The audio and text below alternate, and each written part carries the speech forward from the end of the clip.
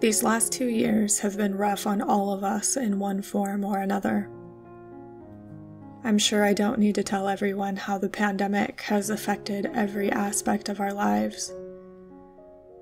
There's been a major shift within myself these last 2 years. Time has felt unreal. Things have moved swiftly and slowly at the same time. A month seemed to drag on for years, while the year flew by in the blink of an eye. I have a lot to reflect on for 2021 as I look to the future of 2022. My channel has grown, my daughter has grown, and I'm now in a new decade of life. I could pull out the statistics for growth on YouTube, but that wouldn't serve me any purpose. What has been important to me is the time spent doing things I enjoy, creating videos and evoking feelings within myself and others.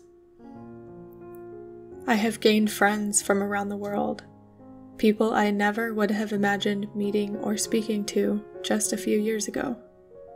I have watched my child blossom and grow in ways of her own. Her personality takes shape day by day, and if I blink too slow, I miss something important. Being a parent is a horrible and amazing experience all at the same time. It sounds odd, but the truth is often found between the blurred lines of wonder and terror. Being a parent has tested my patience, yet taught me to let go of control. Being a parent of a strong-willed child is something else entirely. The joy she finds in her passions and projects brings joy to my heart, yet it also brings sadness in knowing that each day she gets older, she's no longer the tiny baby I birthed into this world. My practice has shifted many times over the last year as well. This is to be expected, but every shift has given me space to be uncomfortable and sit with myself. I have pushed through my own shadows. I have been tested in ways that felt like they would break me. I have been blessed in ways I never thought possible. Working with deities was never something I thought I would do. If you had asked me 10 years ago, I would have probably shrugged you off. Now, though, deities are becoming more central in my religious practice. My religion and my craft have often been kept separate, but these days I'm finding myself more drawn to enlisting the help of those spirits I work with. I have felt Bridget come and go, leaving me to my own devices when I'm too stubborn to listen. I have felt the gentle tug of the ancestors beckoning me to be with them. I have felt the pull to the land I live on, the big oak trees that have been here for years, the grasses and the squirrels, and the new life in my own garden. Moving to Florida in 2020 was a major life decision, but one we made on a whim. We knew we needed to move, and our options were limited, so this is where we landed.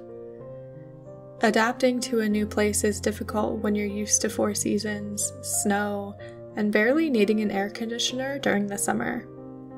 Florida has tested my connection with my practice in ways I didn't think possible.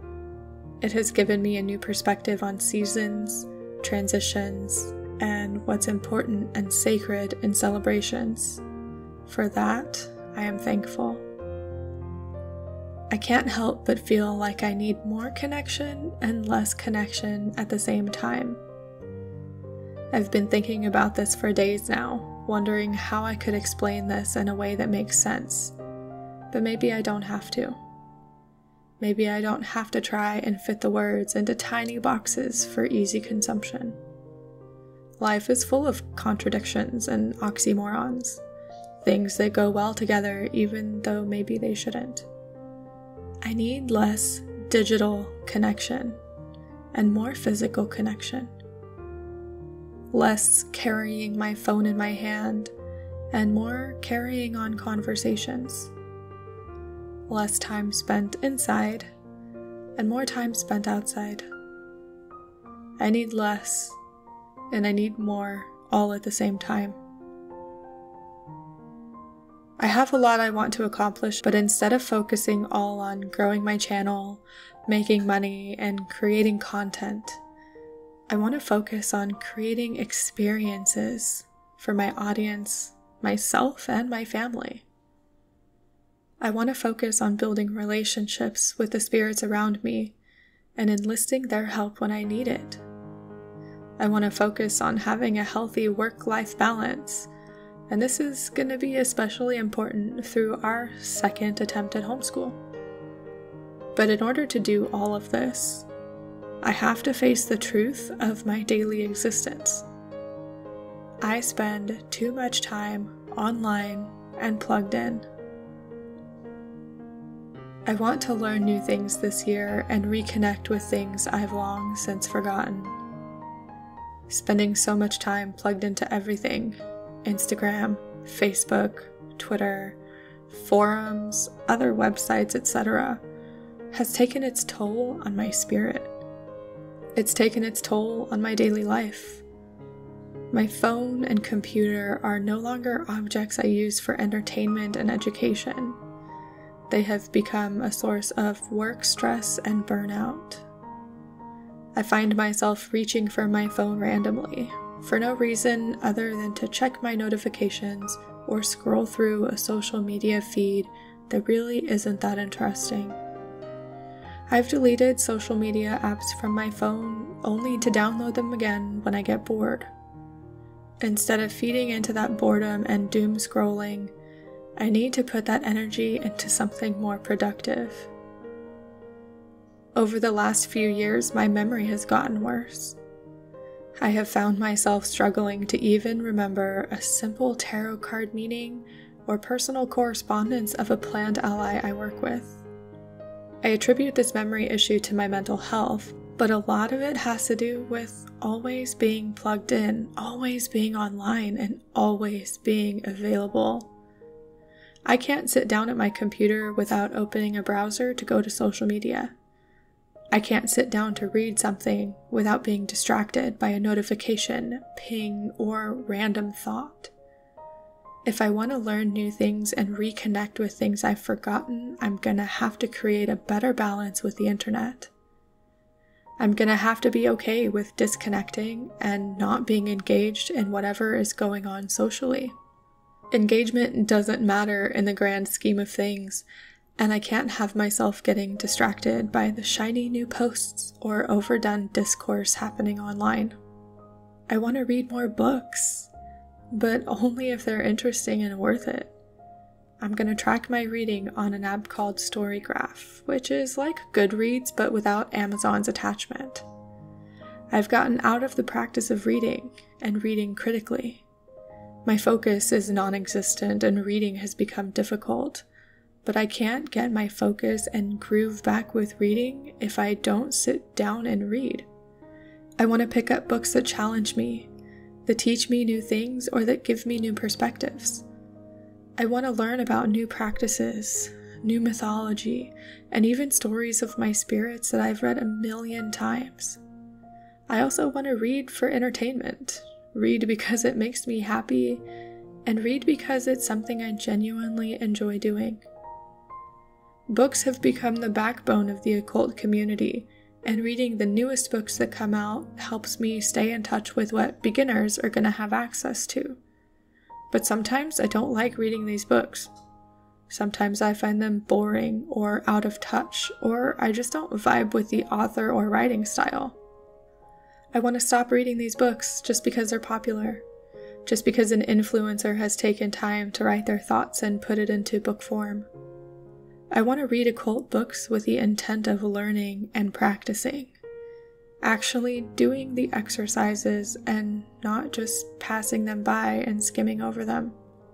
I want to spend more time outdoors, creating a relationship with the land I live on and the spirits and beings that inhabit it.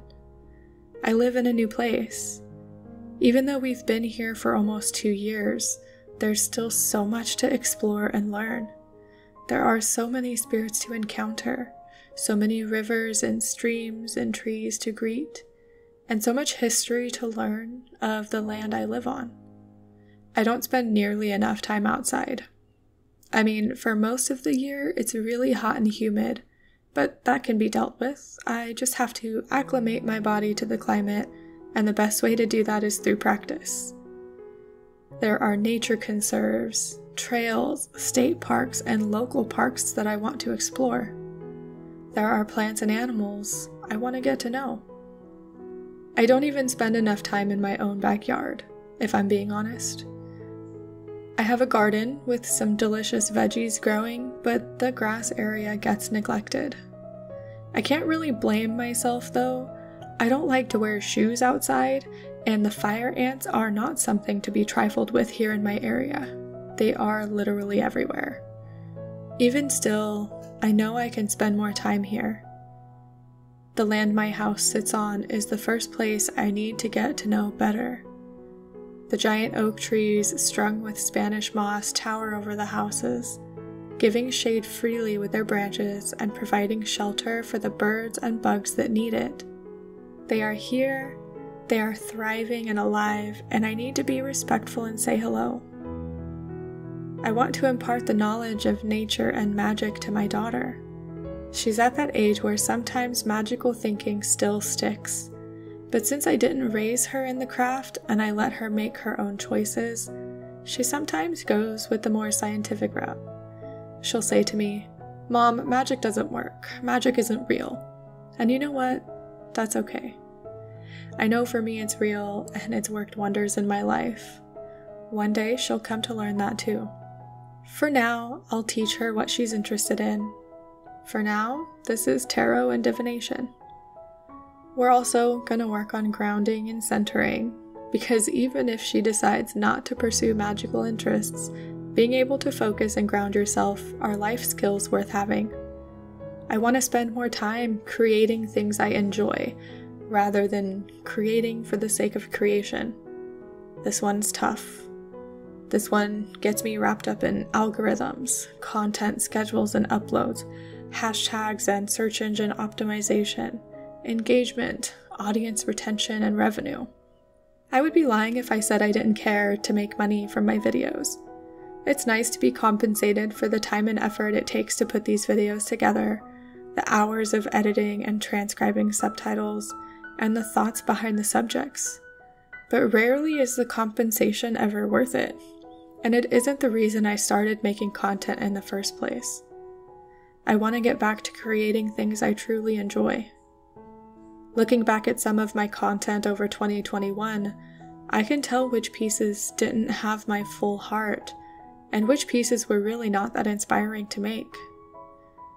I can also tell which pieces I poured my entire soul into, and those always make me feel the best.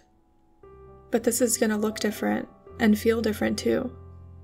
Should I cast aside my upload schedule and post when I feel like it?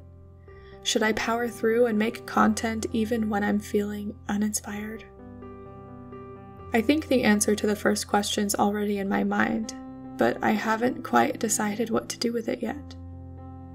Casting aside an upload schedule can really upset the algorithms of the internet. I don't like being tied to an algorithm, some computer program deciding whether or not my content gets seen by the people who follow me. Yet it seems almost sacrilegious to disregard them entirely. Would I be committing content creator suicide by ignoring hashtags, trends, and the algorithm? Or would it be to my benefit? I know the answer to the second question. I would be doing a disservice to those of you in my audience for me to create when I'm uninspired. If I can go back and look at the videos I was inspired to make, I can tell those are the ones of better quality. Those are the videos I'm proud of, and those are the videos I want to be known for. I don't want to have half-assed videos on my channel, videos that I wasn't sure what to do with or how to film, or even things I wasn't interested in talking about. But then, if I stick to an upload schedule, what happens on days when I'm uninspired and have nothing to talk about?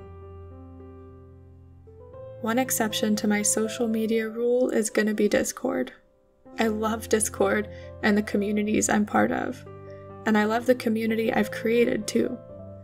I already limit my Discord usage and unplug from it several times throughout the day, but this is the one place where there are no algorithms.